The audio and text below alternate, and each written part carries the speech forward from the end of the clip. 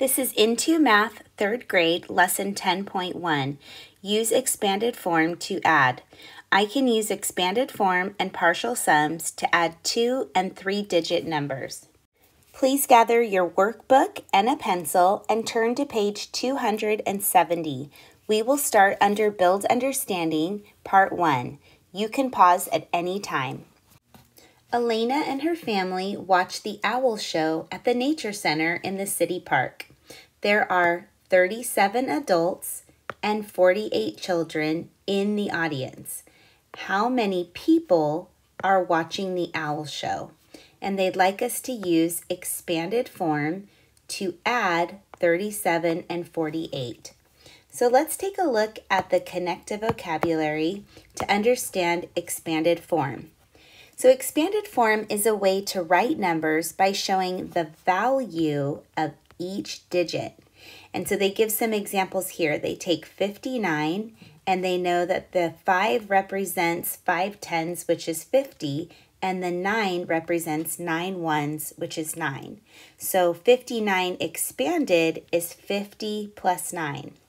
The other example is 214, where they have expanded the number 214 to show the 200s as 200, the 1 group of 10 as 10, and the 4 ones as 4. So they have expanded 214 to read 200 plus 10 plus 4. Let's take a look at our word problem. They would like us to add 37 and 48 using expanded form. So we will start with 37. And I know that there are 3 groups of 10 in 37 and 7 ones. Those are my place values. So I can write that 37 really means 30 plus 7. Now let's take a look at the other number, 48. We notice that there are 3 groups of 10 and 8 in the ones column. So we know that 48 equals 40 for the 4 tens plus the 8 ones. So 48 is really 40 plus 8. Now we will add these numbers which are in expanded form. We will start with the tens. We can add the 30 and the 40 because they are both tens and easy to add, and we find that that is 70. And then we can add 7 and 8 and find that that's 15. And we're not finished yet because we still need to add 70 and 15 together. So then we add 70 plus 15 and get the answer of 85, which is our total. So part A asks, how did you write 37 and 48 in expanded form? And so we can go back to where we were working and we can write this out. 37 equaled 30 plus 7, and 48 equaled 40 plus 8. Part B asks, how did you use place value to add? So we first added the tens when we were adding 30 plus 40 here. We added that first, and then we added the ones column. So we can explain, I added the tens and then the ones. Part C asks, how many people are watching the owl show? And we can answer that there were 85 people. Now let's take a look at the next page, 271, under Step It Out, Part 2. Use partial sums to add 2 or 3-digit numbers. Find 425 plus 167. Let's remember that an estimate is a number that is close to the exact amount. When you find an estimate, you find about how many or how much. So if you would like to pause and try part A, which is to write an estimate for 425 plus 167, you can do so and come back. I would suggest looking at the tens column and seeing what each number is close to in the tens column as a helpful hint.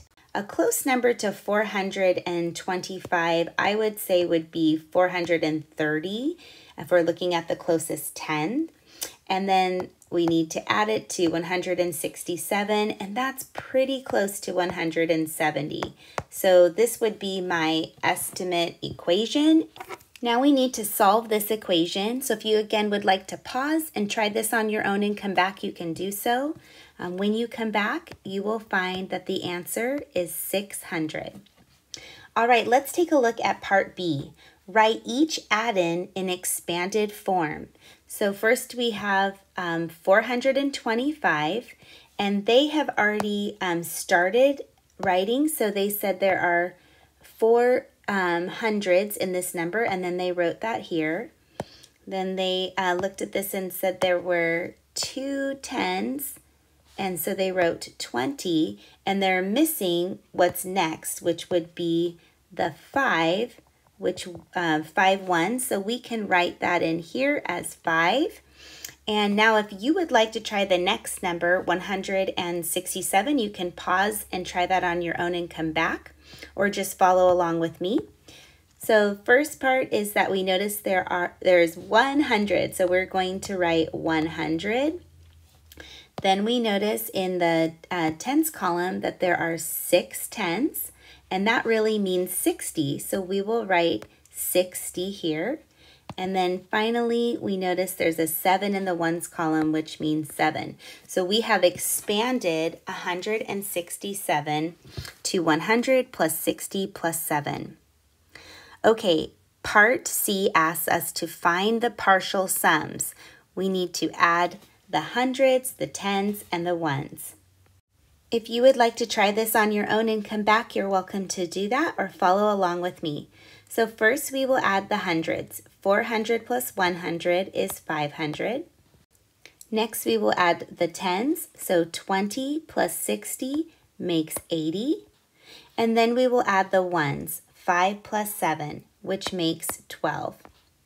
Okay, part D asks us to add the partial sums. So we will add these 3 numbers. So we have 500, we have 80, and we have 12. So again, if you'd like to pause and compute this equation, you can do that. And when you come back, you will find that the answer is 592. If you would like to go back and re-watch this video, you can do so and pause along the way at any time as needed.